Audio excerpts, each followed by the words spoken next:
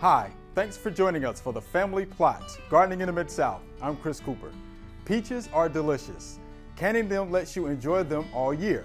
Also, diseases love your flowers as much as you do. Today we'll talk about how to control them. That's just ahead on the Family Plot, Gardening in the Mid-South.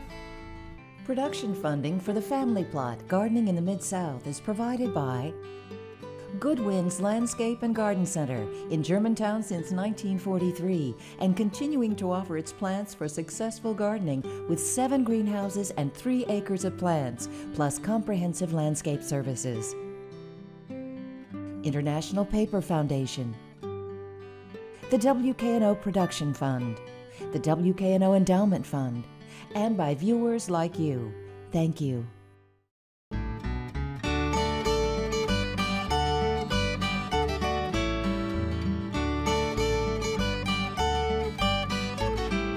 Welcome to the Family Plot. I'm Chris Cooper. Joining me today is Miss Juanita Jones. Ms. Jones is one of the owners of Jones Orchard, and Joellen Dimond will be joining us later. Joellen is a TSU Extension Agent in Tipton County. All right, Miss Juanita, we have some beautiful, tasty peaches here. Yes, we do. What are you about to do with those? I'm about to can these peaches up for use later on when we get done with the season. The season is usually over, about the 1st of September, okay. Middle of September, along in there. So these can be enjoyed year-round, and you get your local product all year from the canning. From the canning. Yes. All right, sounds good. Okay. All right. All right, so you want to demonstrate? Yes. How we cut those peaches up? Okay. Those gut peaches from Jones Orchard? The first thing we do, Chris, is to get our jars and make sure the jars are nice and clean and sterilized. Okay. Now, I have taken the liberty to go ahead and fill these, and I wanted to show you what I do with the peaches and how I cut them and all of that. Is that okay? That is just fine. Okay. That works for me. Now, these peaches have been washed, and we want to start out with, of course, clean fruit. Everything has to be very clean so that you don't get any spoilage or anything out of the ordinary in your fruit, and that's one thing that you want to be very careful about. Okay, now I've peeled this one. So this jar I've done quarters, and this jar I've done halves, and I just wanted you to see the difference. And for the quarters, I just cut them like that and put them in the jar, and then when I do the halves, I turn these upside down and put them down one on top of the other. So, and you've probably done this a million I've done it a few times. A few times. Yeah. You're good at it. I can see that. Okay. Then after we do that, we put some what this is called a simple syrup. And the way we do the simple syrup, I've done a medium syrup here, and I use 4 cups of water and 3 cups of sugar. And I put it on the stove and let it come to a boil. Okay. You don't want to put it in when it's grainy or anything like that with the sugar.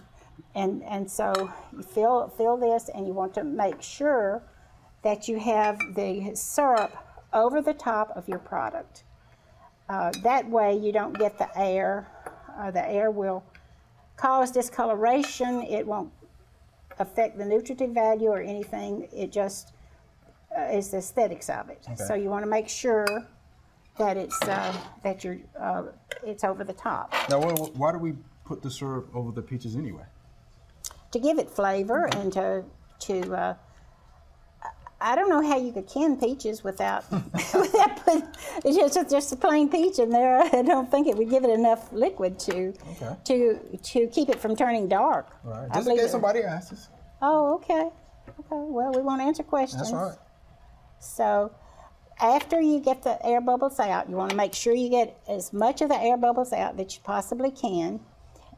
Then your syrup sometimes will look diminished. So if that happens, you will need to add some more to make sure that you have plenty of syrup. And one of the most important things that you'll ever do in canning, and this is across the board, any comb canning or any kind of canning that you do, you want to make sure that these rims are clean, no product, nothing on there of any description so that it interferes with the sealing process. Now the sealing process comes from this rubberized around here. Okay. Okay, so what we want to do is to make sure that this seal is all intact on top of the jar. And this kind of curls down a little bit so that you get a good tight seal. So we put this on here, and then we put the band on. Not too tight, right? Not too tight. Okay. You just do it kind of where you can feel some resistance. Okay. Yeah. And then after that's done, it's ready to go in the water bath. Now, in case we have somebody, Chris, who, and you might not know yourself what a water bath is. Okay. Okay. Water bath, you just get a big pot, and you put enough water in so that when you put your jars in, your product in, you make sure that it comes an inch or two over the top. Over the top. Now you want to make sure that it's over the top and not halfway up or anything else, because you want to make sure you get plenty of heat to get the sealing process all the way in. So then we'll do that. We'll put these in the canner. Here we go. This goes in the water bath, and you will notice that the water will not be up very far when you first start. But once you get the jars in, it brings the water up so that it'll come over the top. Now, if you put too much water in to begin with, and you put these jars in, what's going to happen? It's going to come out the top. Right. It's going to overflow for you.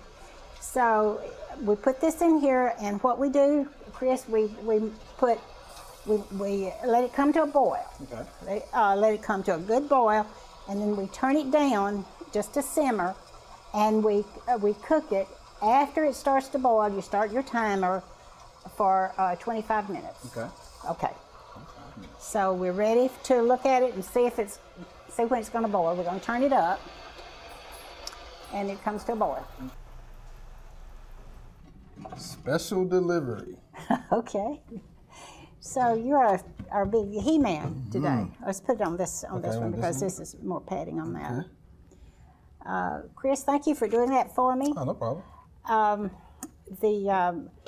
This doesn't have to come off the stove right now, but since we need it over here for you people to look at, I got Chris to put it over here for me. So we're going to lift this up and like this. And you will notice this is something very important that I want you to understand, is the sealing part of this. When you first take it up, you're going to have the top is puffed up like this. Yes, ma'am. That is not sealed yet. And once it cools down and it creates a vacuum in there, it will make a seal. So here we go. That's what they look like when you first take them out. Now, if you'll notice, this liquid is a little bit more clear than this one right here. It's a different variety of peach. And also, this will be a little more like that once it sits for a while.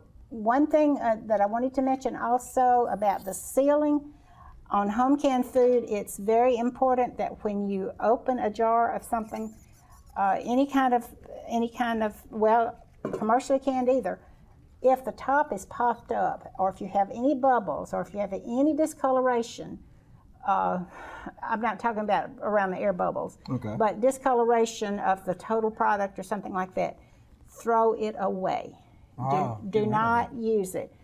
Botulism, especially on like green beans or something that's not acidified, when you get away from the acidified foods, the botulism is more prevalent. And I don't want to frighten anybody about home canned foods, but that is something that you need to be aware of. And I've eaten home canned foods all my life. And if you want to say I'm 80 years old, that's fine too. And I'll let you say that. I've never been sick off of it, but I would suggest that also if you have something like that's not acidified, and you have the discoloration and you have the tops popped up like that, throw the whole thing away, jar and all. Yeah, because we don't want anybody to get sick. No, we don't want anybody to get sick. And home canned foods are perfectly safe if you follow the simple guidelines. And what you've seen today has been a very, very simple process, and it's very safe. This has been an acidified food, and like I said on the front end, that's the reason we did not pressure these. When you have fruit and you have the acid already, then botulism doesn't grow in that. So the reason you do the pressure is to bring the temperature up enough so that it kills any of the spores or anything in that. So this is perfectly safe to do it like this. Ms. Juanita, we appreciate that demonstration. Oh, thank you much. It's my pleasure. Okay. There are a number of gardening events going on in the next couple of weeks. Here are just a few that might interest you.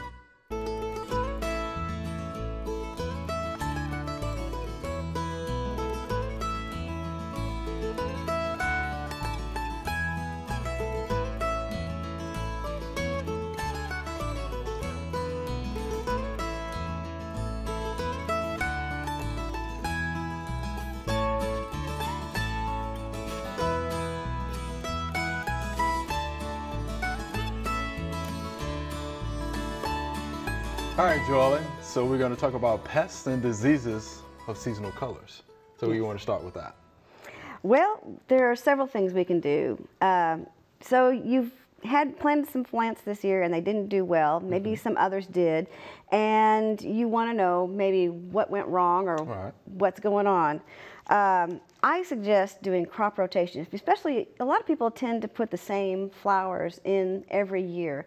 They might, you know, do a different color of the same flower, but they'll tend to do a lot of the same flowers every year, and that's where you get into trouble. So not only is it more interesting for you and your neighbors to see different flowers in your bed, but it's also actually better to have the crop rotation for the diseases and the bugs. Okay, makes sense. It does. One example would be like vinca. A lot of people have trouble with vinca, and all of a sudden they'll start having one little spot will wilt, and then it keeps, the whole plant will wilt, and then it dies, and they're mystified as what happened.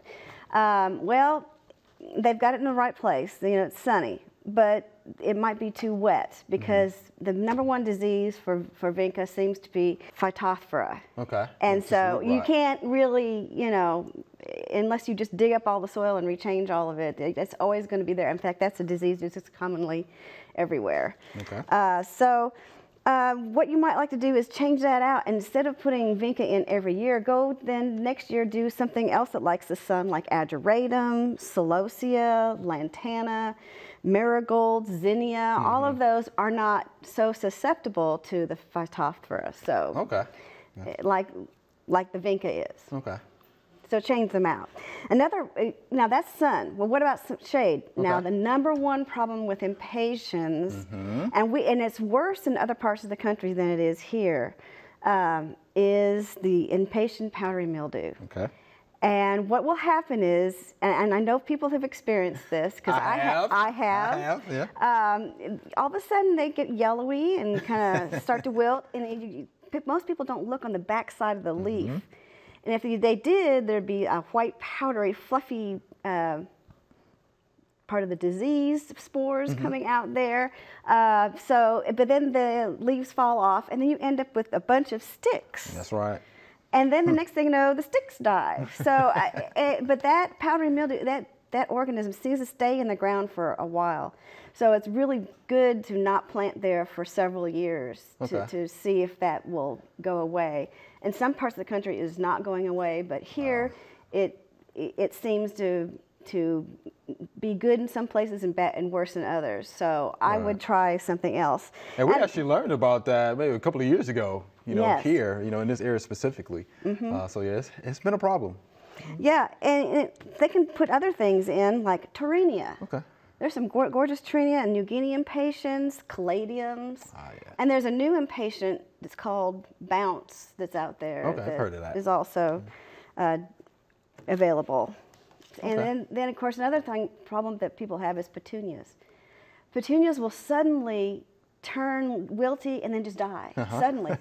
And that's, a lot of that condition is too wet also, but It also could be the botrytis or the phytophthora again. Right. So try something different. Begonias, coleus, sweet potato vines, sun pations, anything that likes kind of a sunny, partly shady area. Okay.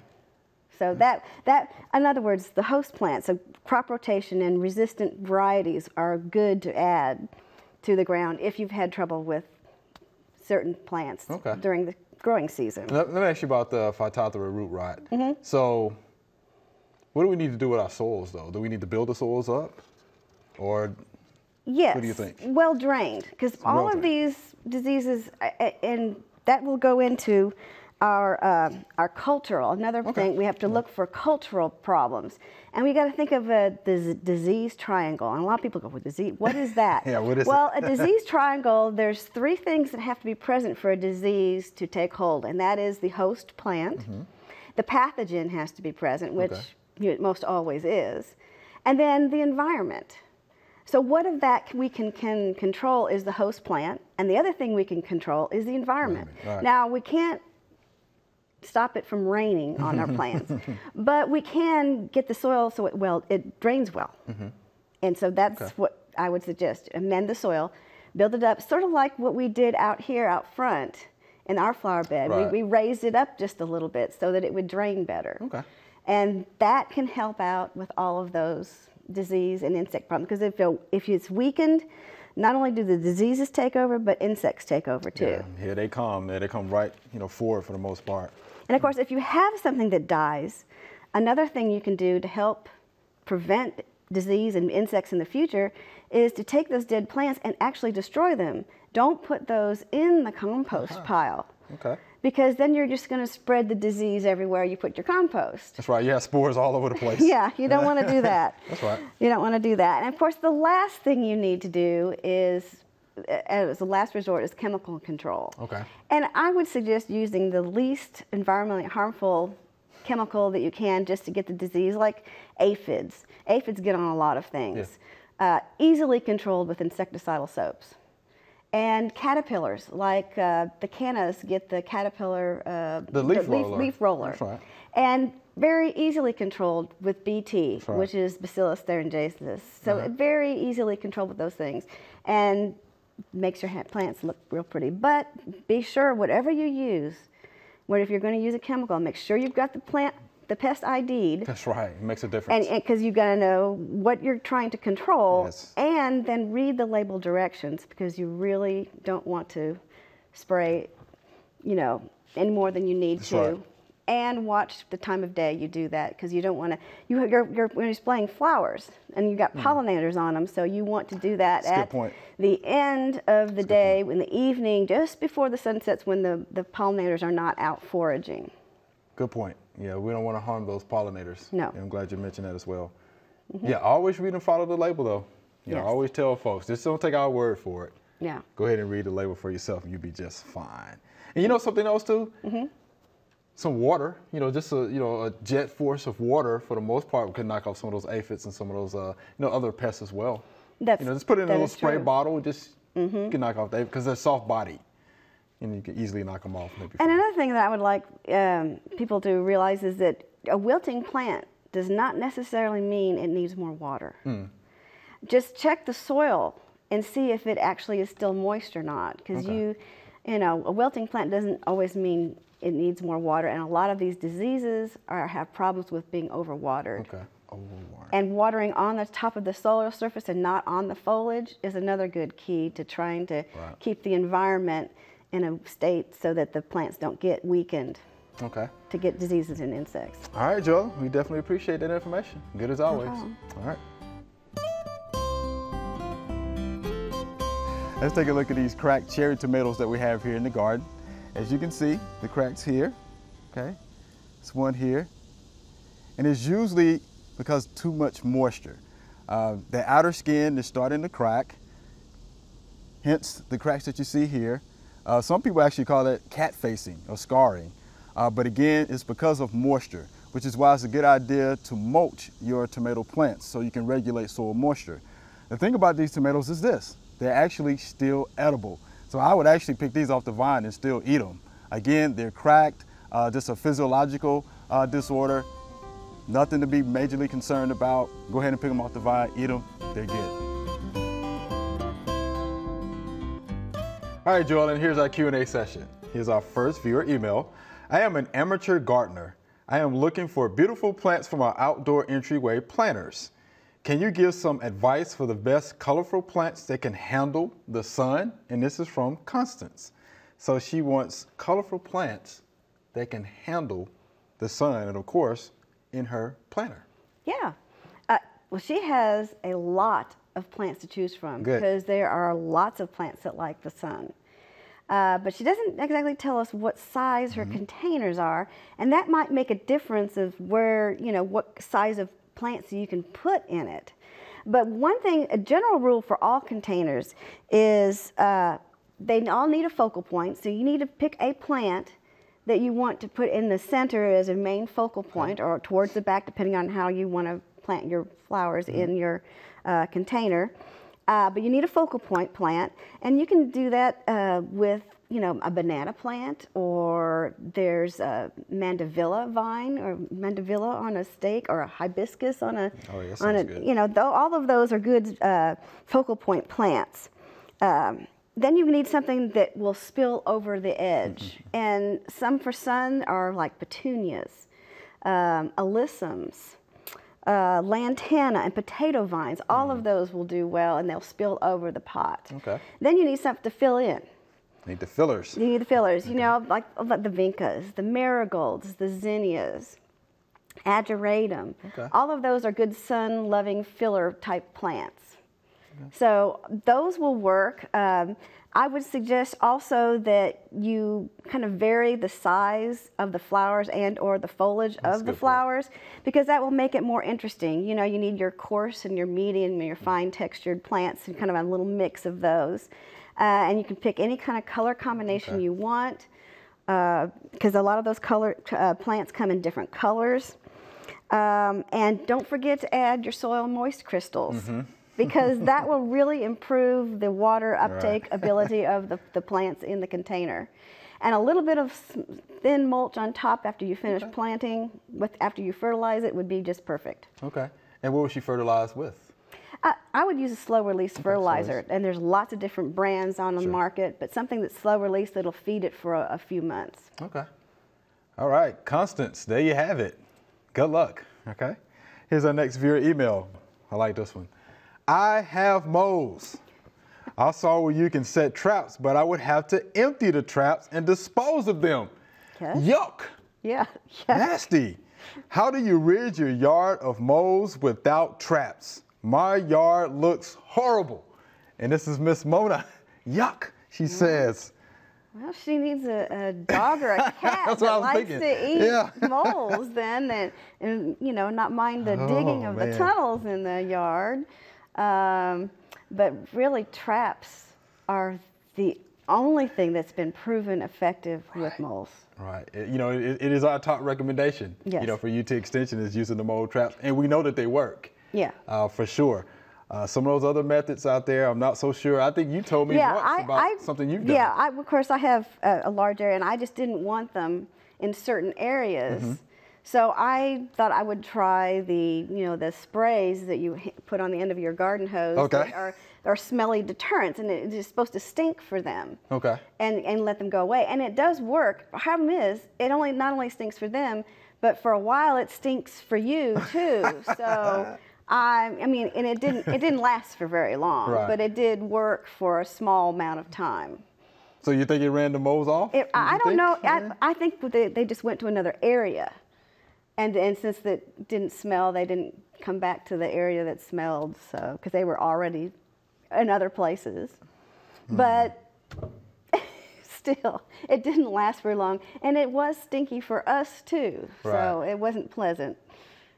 I think I may take my chance with the trap. I would think that the trap is a much better way to go. The traps work. Maybe you can have somebody else to, dispose of the mole for you. There you go. Possibly Miss Mona. So that helps you out, okay? All right, Joellen, appreciate that. We're out of time. Okay. Thank you. Remember, we love to hear from you. Send us an email or letter The email address is familyplot@wkno.org, and the mailing address is Family Plot, 7151 Cherry Farms Road, Cordova, Tennessee 38016. Or you can go online to familyplotgarden.com. That's all we have time for today. If you have a gardening question, go to familyplotgarden.com. We have answers to hundreds of questions there. If your question isn't listed, you can submit one to us. Thanks for watching. I'm Chris Cooper. Be sure to join us next week for the Family Plot, Gardening in the Mid-South. Be safe.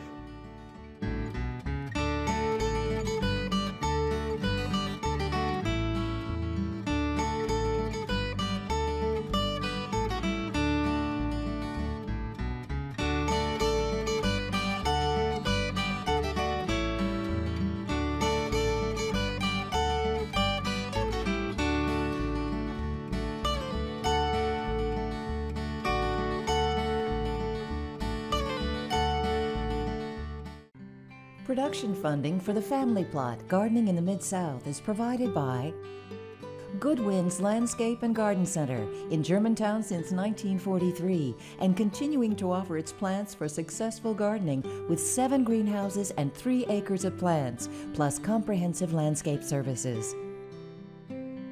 International Paper Foundation, the WKNO Production Fund, the WKNO Endowment Fund, and by viewers like you.